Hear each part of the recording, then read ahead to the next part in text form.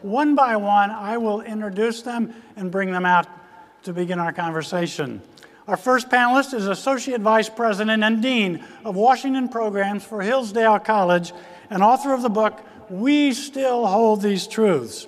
He's also Executive Editor of the Heritage Foundation Guide to the Constitution. Please welcome Dr. Matthew Spalding. Our next panelist is Editor-in-Chief of Reason magazine, co-host of The Independents with a TS on the Fox Business Channel, and co-author with Nick Gillespie of the book, The Declaration of Independence, again with a TS, How Libertarian Politics Can Fix What's Wrong with America, and we need that. Please welcome Matt Welch. He is the host of Talkers Magazine's top 10 political talk shows, reaching an audience of 4.7 million and a best-selling author. From the Salem Radio Network, please welcome Michael Medved.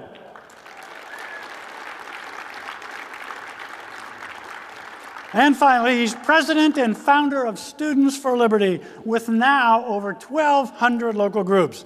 Last year, he led 40 conferences on 5 continents for 5,000 students, and in his spare time, he's a graduate student at George Washington University. Please welcome Alexander McCobin. That's something different, but we got into it, something like that. We've definitely talked for a while. Hey, am I Alex Trebek or what? This is great. Oh, if you want to join the conversation, at CPAC News, hashtag Minnery Panel. All right, Alexander, the first question to you. You heard my introduction, and tell me what I got wrong here. So thank you for that introduction. I do think the question even started off on a false premise that all libertarians are associated with the Libertarian Party. That's not the case. You can be a libertarian and not be a Libertarian Party member, or not be a libertine. Libertarianism doesn't even require someone to adopt certain policy positions or a particular justification for political philosophy. You're able to be a Republican, a Democrat, an independent, and be a libertarian. You can be a Christian, a Muslim, a Jew, or an atheist, or any other religion and be libertarian. What it means to be libertarian is to be committed to a certain approach to political philosophy, where the principle of liberty is the most important. And what's important to keep in mind with this is that there's a difference between a political philosophy and a personal lifestyle. You can be a social conservative and be a libertarian when it comes to public policy. The important difference being what you think the government ought to mandate for individuals. Just because you think people ought to act a certain way doesn't mean you want the government to require them to be that, whether you're talking about banning big gulps or banning certain kinds of marriage. In fact, I think social conservatism relies upon the freedom to choose what to do here. If you take John Locke's A Letter Concerning Toleration seriously, the only way for people to act morally is to have the freedom to choose what they're going to do. And we see many social conservatives today recognizing this, whether we're talking about same-sex marriage or marijuana legalization. Here's a quick list of social conservatives who support these things. For same-sex marriage, Glenn Beck, Dick Cheney, Meghan McCain, Laura Bush, Governor John Huntsman, Congressman Tom Ridge, current Senators Rob Portman, Mark Kirk, and Lisa Murkowski. When it comes to marijuana legalization or other drugs, you've got William F. Buckley. Governor Rick Perry has come out in favor of decriminalization. Pat Robertson, Bill O'Reilly, Sean Hannity, even Newt Gingrich and Ken Cuccinelli have questioned the war on drugs. Libertarians and social conservatives can absolutely work together if we realize that we're both trying to limit the scope of government when it comes to the freedom to associate and act as we want. Thanks so much. Matt Spalding, at some point, the notion of we the people with a common moral philosophy tends to get dissipated in the autonomous approach to life and principle that defines libertarianism. At what point does the common philosophy underlying the Constitution begin to dissipate to the point where we are no longer we the people? Right. Well, I think it begins with the founders' understanding of the word liberty. They chose the word liberty, which is a Latin word, rather than freedom, which is a Germanic word, precisely because they meant freedom appropriate for man. They understood liberty to be under the laws of nature and nature's God. It didn't mean license. So in this, it required a certain unity and agreement about certain common precepts of how we govern ourselves. We want to have as much freedom as possible. We want to have the freedom to choose. I precisely agree with that. But we must agree first and foremost on certain precepts according to which we recognize each other's humanity. We believe that all men are created equal, not unequal. We believe that all have a right to life, liberty, and the pursuit of happiness, which includes your right to property, but also your religious liberty if you're a religious believer in things that the government is imposing upon you. Those things have to be an underlying core for this liberty to exist in the first place. And that really was the founders' idea of liberty, and I think that's what we want to get back to. Matt, your book, Declaration of Independence, seems to militate against that notion of shared values and commonality. Your book speaks a lot about living interesting lives as far away from politics as possible. In fact, in your book, there's a bit of a rage against the system attitude in it. And how do you respond to what Matt Spalding has just said? I have faith in American culture. I have faith in the American, yeah, there's got to be one of us left. You know, I remember going on Wisconsin Public Radio in Madison, Wisconsin, like in October 2008, right after the TARP freakout and the bipartisan establishment in Washington telling us that in order to be good people, we had to support an open-ended check and bailout to everyone who'd made a mistake in the last 20 years. And the House of Representatives voted against it. And I was the guy who was going to go be the patsy on Madison, Wisconsin Public Radio to talk about why bailouts are bad. And we took calls for an hour, and for an entire hour, Madison, Wisconsin people were telling me, bailouts are morally wrong. This is America. If you take a gamble, you win, you lose. You shouldn't have the government bail you out. That said to me more about faith in some kind of bedrock American notion of free markets, of capitalism, of personal responsibility. If it can survive even our entire political establishment class freaking out, totally losing faith, when George W. Bush got in front of the country and said, normally I have faith in free markets and capitalism, but we knew that we were going to be in for a bad political era, and we are in one, but I have faith that these creed, this muscle memory of the American experiment will persevere, and I think it perseveres better the further away we go from political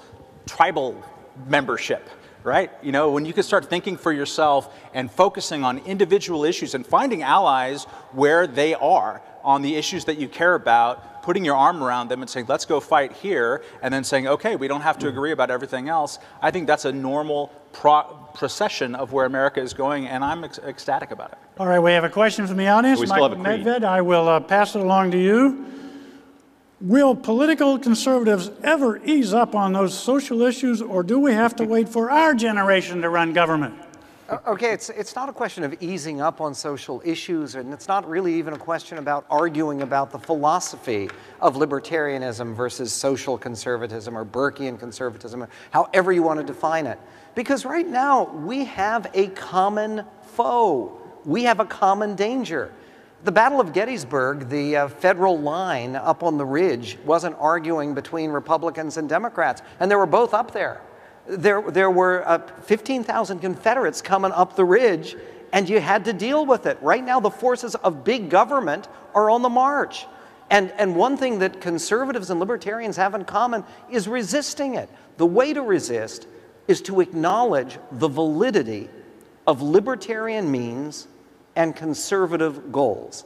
And let me give you an example, because it's one of those areas where on one of the social issues that conservatives care about most, we have had great success using libertarian means that I would imagine everyone on this panel could support. The issue is abortion.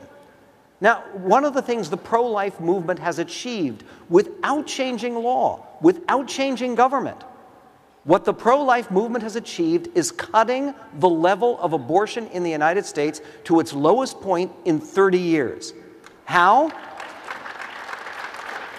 By preaching and teaching and reaching people and convincing more people. And this is one of the only social issues in which the support for a conservative position, a pro-life position, which I share emphatically, that support is higher among young people than among codgers like us. And really, that is a very important achievement. It was achieved not by legislative means, not by government force, but by argument and persuasion. Libertarian means for a conservative goal. Let me say one other thing quickly about one of the other big issues that purportedly divides us that shouldn't. Right now, the key issue regarding marriage is not the definition of marriage anymore. It is now an issue of religious liberty.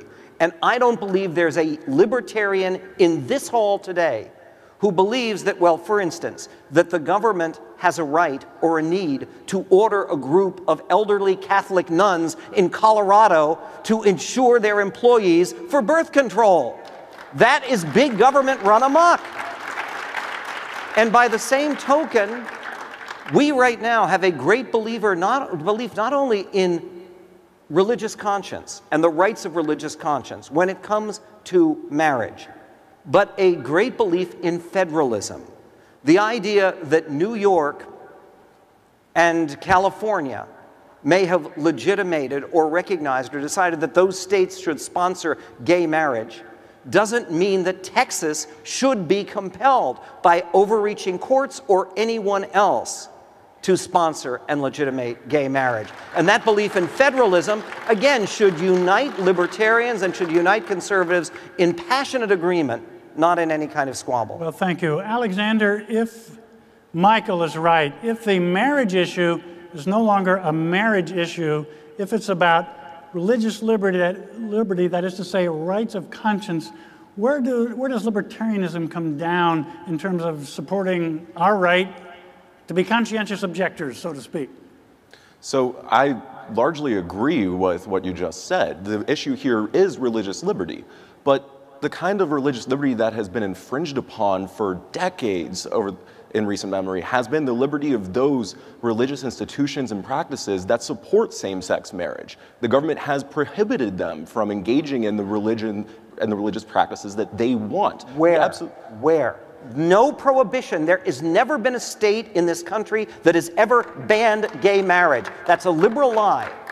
Defining marriages between... There's state-sponsored discrimination against various associations between individuals. We're talking about the denial of basic rights and privileges of individuals in committed relationships, the only difference being their sexual orientation. This is the civil rights issue of the 21st century. Okay, so the problem... I guess you'd say no, that those of us who uphold the traditional definition of marriage as religious liberty issue, you're not with us on that. As an issue, I'll jump in for Alex here. I don't want any baker, any photographer to be told they have to work with someone because they're gay. For crying out loud. Amen. People should have the right. It is not 1964. It is not 1864. We live in a country now where if you want to openly discriminate against whoever you want in your business life, and we actually have a broad right to discrimination in this country, so congratulations for us. But the thing is that we don't exercise it because we're a decent people. We don't need the government. You know, we talk a lot about government granting license or not. Morality is not dictated by the government. It's dictated by each individual and their conscience, and then there's a community effect. If someone wants to be openly discriminatory in their policies, they're going to open themselves up to the free market, punishing them or rewarding them as necessary. Tom, could I just ask... Hold on. I think this gets back to the precepts under which we govern ourselves question, right? We agree that all men are created equal. We all commonly accept this idea. Many people don't agree with that. We have to have those kinds of agreements to have a civilized society. That's the basis of free government and constitutionalism. I think the problem you have here with this particular issue is that the question of marriage does cut to the nature of things, which is the grounding for precisely the liberty you wish to defend. And if you don't recognize the fact that the government needs to protect those who have religious liberty objections to this fundamental question, then you're giving up your liberty because now government has the right to step in and define those things for you. And I guarantee you that's what they're going to do. And we're going to see the massive expansion of the state unlike ever before. Libertarians right now should be protecting religious liberty first and foremost on the front lines. How is it violating your liberty as a private, presumably heterosexual man who's in a married relationship, as I am? How does it infringe in your sense of conscience if someone in your state, for example, has a marriage a gay couple has a marriage that is recognized by the state? How does that violate your liberty? The question is whether the state has an obligation to recognize marriage in the first place, and if so, on what grounds? And the interest of the state constitutionally and historically, is because of those children that are produced by that marriage. Now, we can argue about being tolerant, and we can argue about allowing people to have as much a free lifestyle as they want to, but the only reason we're having this debate here is because we're concerned about the future of the future citizens that are going to be produced in this country. But the other point I'm making here is that even if we disagree, which we clearly do, we have an agreement, and we must have an agreement on religious liberty. There is a profound, deep, and moral and religious objection to redefining marriage. Giving that power to the state and encouraging judges to do that is a destruction of the very liberty we wish to defend. But you're using the government, the state, to protect morality as you see it, which is different than my morality. I'm just suggesting that the government needs to recognize in nature something that pre-exists government. I'm not using the state at all. I'm saying it's like gravity. If they're going to recognize marriage at all, this is the definition of the thing, because no other definition makes sense. As marriage, it might make sense as a private contract. That's a different matter. But if the reason we're here is to protect marriage, it's because of this particular type of institution, social private institution, which forms the character of our citizens. That's key to the future of liberty. I would just say quickly on the children issue, and I share your concern for children. I think one of the boons to our system is that a whole lot of children in this country no longer live in lousy foster homes and have been adopted by loving gay couples in opposition to social conservatives who oppose this at every step. It's better than the ravages of the welfare state. Yeah. But it's clearly not the thing we wish to encourage. The question is, what do we want to encourage? What is the good thing here? Well, again, I think that the way that we find common ground and find the common road forward is conservative goals and libertarian means. In other words, I would assume that we all share goals in stable, long-term, loving families raising children. And as far as possible, because this is the nature of all family law, I mean, basically, in the country, that it is the optimal situation for children to be raised by their biological parents. And once you agree on that, then you proceed with libertarian means. I don't think that there are a lot of social conservatives who are looking to undo right now the 15 states that have decided they want to sponsor gay marriage, at least not those states where that sponsorship was decided legislatively or through initiative. In other words, in Minnesota, they voted for it. They voted for it in my state of Washington. And I don't see a lot of social conservatives saying that this should be undone by some kind of governmental force. And recognizing that libertarian means minimizing the amount of governmental interference in our lives as far as possible, combined with conservative goals, which is healthy communities, strong families, decent values, promoting virtue, not just liberty. That, it seems to me, is the basis for the modern conservative. But really quick, there are 35 more states to go. And I think that's what the questioner was actually targeting, the fact that there are still places that are trying to recognize same-sex marriage in order to allow for the religious liberty of those people who want to have a marriage that's recognized by the state. Do you think that those places should be forced by federal action?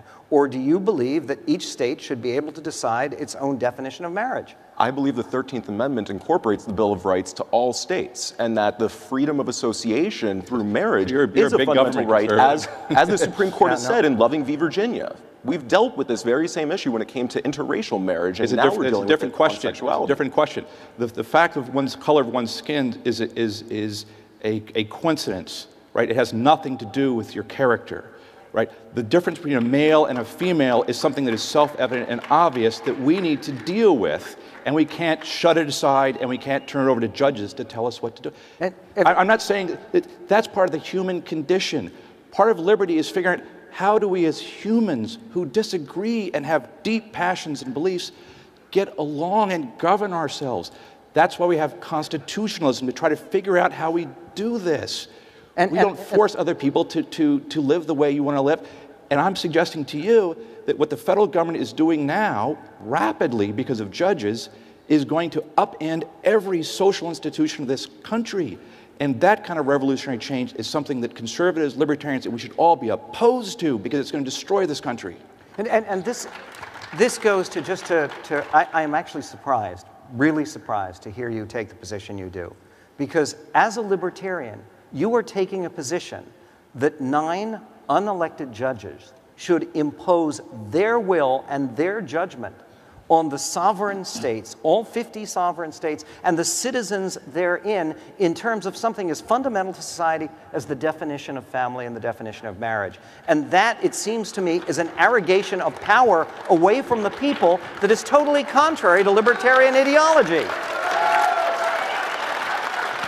Hey, Matt, in your book, Declaration of Independence, you make an interesting statement. You say that libertarianism, you see politically, is a permanent, non-governing minority. But at some point, don't libertarians have to take over to become a majority to make sure that all of us benefit from that? Look, we're about 15% of the country, if you look at things generously. So we're not going to take over anything. And you're probably all happier for that. If you've ever been in a room full of libertarians, you'll know exactly what I'm talking about. No, we operate in a margin where I'm saying we, I shouldn't say we. My entire readership of my magazine hates it if I even say we for, the Reason magazine, let alone libertarianism. But libertarians are perpetually disappointed by the activities of both major parties for various reasons. Sometimes it's because the parties have failed to live up to their own best ideals, which I think many people in this room can agree took place between the years 2003 and 2007, for example, when we had what was supposed to be, according to David Brooks, a permanent Republican majority, that was going to last forever, and they boosted the size and scope of government in ways that is obscene, and that a lot of people rightly object to when Barack Obama has mimicked it. So the question for libertarians, I think, what we're going to see is more of what I was referring to before, of ad hoc sort of swarms into issues where we can find coalition partners. This room was packed out earlier. I hope that many of you were here, talking about Rick Perry and Bernie Kerik and other people's really, really interesting work on reforming a criminal justice system that has incarcerated 2 million plus Americans. That's an amazing thing that has happened. It's happened from the bottom up.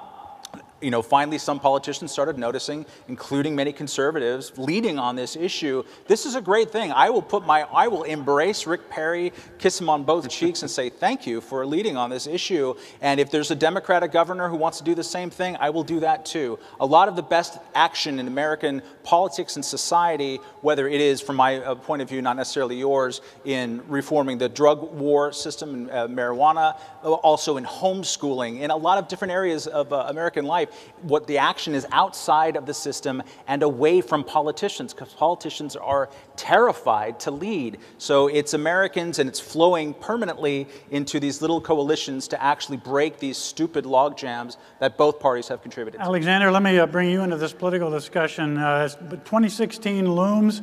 We're not going to get away from politics. Probably there will be a very strong Libertarian Party candidate running for president who probably doesn't have much of a chance to be elected. On the other hand, there may well be a barely tolerable Republican Party candidate who may have a better chance. Who will you support? It's very early to start saying who that one should support. But here's actually the question for everybody. But which kind of candidate would you guide people toward? I'm going to guide people towards whoever is the most libertarian that has the most likely chance of getting elected, and that might be someone in the Libertarian Party. It might be a Republican. There might even be good Democrats, probably not at the presidential level, but at the local and state level, who have libertarian philosophies that libertarian voters should be happy to vote for, and they will be. And that's why I think this conversation is really important. One of the big things that divides libertarians and conservatives right now are these social issues. And there's a question as to whether libertarians should maintain the alliance with conservatism that's been around for a long time, or if we should form other alliances, or if we should develop our own effort. And we need to figure out if there's a way for us to work together or not. I think there is, but we need some give on both sides. Well, thanks so much. A question from the audience here. Back to my original point. Why have government define marriage at all? That is in the Libertarian Party platform. Michael? The government defines marriage because ultimately when marriages break apart and there are children in the marriage, a government is inevitably involved. How else do you settle who gets custody of children, where the children will live, who's going to be responsible for supporting the children? And even marriage is a contractual relationship. Marriage is not a private relationship. We are just planning, my wife and I are planning our son's wedding, and it's not private at all. There are lots of people involved, and there are lots of legalities. In Jewish tradition, it is a contractual relationship. And contractual relationships in our society are enforced and arbitrated by the government. And what I think is fascinating here is the notion that, particularly with gay adoption, which, by the way, I've supported for a long time, because I do believe that a loving, stable gay couple is a much better place to put a child than with either a single father or a single mother or in some kind of institution. And I think that conservatives, most conservatives, can acknowledge that. But having said that, if you have gay adoption and the couple breaks apart, it obviously has to be a governmental matter. It's going to come before a court. And courts need to be governed by legalities. For the Libertarians, what do you guys do with Matt Spalding, who wrote in his book, quote, "In a nation of limited government, religion is the greatest source of the virtue and moral character required for self-rule." Does that fly in the face of the autonomy that's inherent in libertarianism? Not for me. I mean, that very well might be true. I don't know. And if it's true, I'm totally happy with it. I mean, one of the geniuses of the American system is that we not only had some separation between church and state, but we allowed for religious competition. You know, my wife is French, and France is a dominant Catholic country, and they had a different idea about how to build their republic than not. And it's amazing to me, and it's amazing to them, to see how the amount of religious devotion in this country and the amazing good works that churches do in this country, which is totally not replicated anywhere else in Europe, which has a much different approach towards these issues. So our free market in religion, to use a term that might sound crass, I think has been a wonderful thing. The churches are integral. I don't know how integral, but they're integral to how communities get built and how America maintains itself. Good. So I'm not kicked off the island. Yeah, no, I mean, my point here is, we're having two different conversations. We're getting mixed up. One is a political conversation about how to fight through existing policies right here and now. But the broader question is more of this philosophical question. And there, I think we misunderstand it when we start talking about the various isms we fall into, whether it's libertarian, conservatism, or whatever it might be. The true fusion, the higher fusion, the true fusion of Western civilization is in what the founders did themselves, not just because they're ours, but because of what they accomplished. Namely, bringing all these things together, a very strong moral backbone and a moral understanding of the grounds for liberty with freedom in a very powerful way through the Constitution. That's the source of the fusion, and rather than bickering, we will continue to bicker over policies until night comes, I suppose. But we should continue to focus on why that agreement, that thing which is created the greatest freedom on the face of the earth, right? That's the fusion. And that allows for liberty, but protects religious liberty as well in a very powerful way. And that's our model for figuring out. Well, wait a minute, though. Matt Welch has written in his book, quote, "One size fits all colors are fading.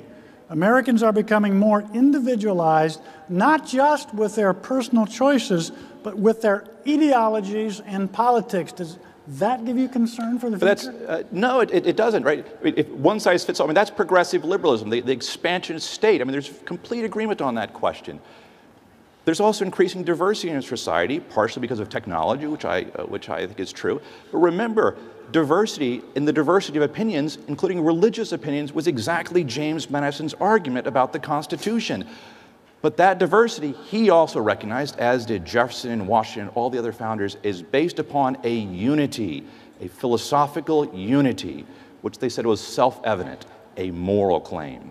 These things have to go together. You can't have a defense of liberty in a practical sense without first recognizing that we recognize a moral precept that cannot be denied, that all men are created equal. And that's a fundamental truth that gives rise to life liberty and the pursuit of happiness. I think a major departure point, and I agree with most of that, is that simply I have faith that that exists in America, that it's written into our DNA through the Constitution, through our cultural patterns, it's transmitted. I have faith that that's going to exist. I don't worry that this country is going to be destroyed on that axis at all. I would disagree with you, because particularly when you have government, and this is big government again, promoting multiculturalism, which is the opposite of Americanization, the idea of not e pluribus unum, not out of many one, but out of one many, then it's government once again taking a hugely destructive role. And I don't believe that government has to force people into anything, but to encourage the idea that we are one nation and one culture, and we share common precepts and common responsibilities, it seems to me is fundamental to a flourishing republic. I just think the culture takes care of that itself. We don't need government to, in a Teddy Roosevelt-style spasm, tell us that we have to be Americans in this one way. Fine, agreed. But you do have to pull back from government-sponsored multiculturalism and government-sanctioned. I mean, look, I do not believe that we should outlaw the speaking of any language other than English. But it seems to me absurd and destructive to the Republic that we now print ballots in 70 languages. I mean, if people are going to vote in the United States, they should be able to share a common language. Wait, I'm confused. Weren't you just saying that we needed to recognize that the one comes from the many rather than the many comes from the one? Shouldn't that be an embrace of decentralization and diversity? No, that is an embrace of the idea that if you want to be part of the one, you share something in common with your neighbor, which is the ability to communicate with them. I mean, the problem here is I think libertarianism is too defensive in the sense that it assumes that whenever we talk about any unity, it means absolute unity, which we object to as well. The question is, can we have any unity, anything upon which we agree? Very good. And the point is, we can't have freedom, right? Look at history before 1776. There was no freedom in the world that anywhere came near what the Americans accomplished. Why? Because it was either run by absolutism and kings and absolute rulers, or it was complete and utter anarchy. What the Americans said is that no, we agree on certain things that are unalienable, right? And on the basis of that, government should be based on consent, right? Those are the two sides of the coin, and they follow like night and day. And when you deny one of them, the other one collapses. And that's what we're threatened with happening here, I think. Alexander, do you think that we're destined to remain in a two-party system, or do you see a breaking up and realignment on a big scale coming in the future? I think there are a lot of things in the political system in the United States that prevent a third party from really taking a significant role in that system. But what I think we're going to see, and Political Economy 101 teaches us, is that if demographic trends change over time, political parties and politicians will have to adopt new positions in order to get elected, which is what they exist for. And so the rising libertarian nature of today's youth does mean that I expect the Republican Party to become more libertarian in order to get more elected. I also expect the Democratic Party to become more libertarian in order to try and appeal to young voters. And I think we're going to see major policy reforms over the next 10 to 20 years in consequence of that. If I can, I actually agree with you completely. And I do want to take the opportunity. I have become somewhat notorious and been widely criticized by the Libertarian Party, that's large L, Libertarian Party, as an institution for always referring to them on my radio show as the Losertarian Party, and as not a party, but as a quasi-religious death cult. And once that death cult goes on to finish the Kool-Aid, and actually joins the American political system by participating in one of our two viable political parties, it can make huge contributions by emphasizing the proper small government, minimized government, libertarian means to achieving either the goals that conservatives favor or the goals that liberals favor. I would just like to point out in opposition to that probably, as George Will said, the single most interesting thing happening in American politics right now is basically what's happening in this room. Not necessarily this debate, but just the debate that's happening on a lot of different fronts within the Republican Party, within conservatism. The Tea Party, for my money, has been the single most interesting new phenomenon in American politics. Absolutely. And You crazy Hooters over there, you know that part of the reason that that happened was that the Tea Party said, no, we're not going to stay on the reservation. We're not going to join forever and be counted on forever to reliably vote forever for your damn candidates. We want candidates who stand up for the values that we have that have not been represented. And so when they said, yeah, we'll lose, we'll nominate Christine O'Donnell, bring it on, who cares? When they said that, they announced to Karl Rove and the political establishment in Washington that, look, values matter more than pretty candidates, than people that you want to nominate, and we're going to change the type of Republican that goes to Washington. We have new Republicans in Washington because precisely people said, I'm going to be more of a free agent politically. I'm going to use independence as a weapon. And so now we have interesting people like Rand Paul, like Justin Amash, who are inconceivable in American politics in 2009. I think that's a great thing. Thank you. Matthew Spalding, last word to you. I was just going to say, you know, at Hillsdale, we make all of our students actually learn something about America and the Constitution. And one of the things we ask them when they come to school, when they come and I ask my students what kind of conservative you are, then they say, I'm a libertarian, I'm a traditionalist, I'm a neocon, a theocon, a paleocon, you name it. That's the wrong question. That immediately divides us, that immediately points to our differences. The question is, what do we wish to conserve? And that is American liberty. And this country is the most powerful force for liberty in the face of the earth. And I'm telling you, we are on the verge of losing that country. And if we don't come together in a very powerful way, in the way the founders did, we are going to lose it. And we shouldn't be an instrument of losing it. But if we come together, we win. Because we have the ideas, and we are the group of ideas, and we have the truth. So well said. We're out of time. Please express your appreciation. Great panel. Thank you. Great panel. Great fun.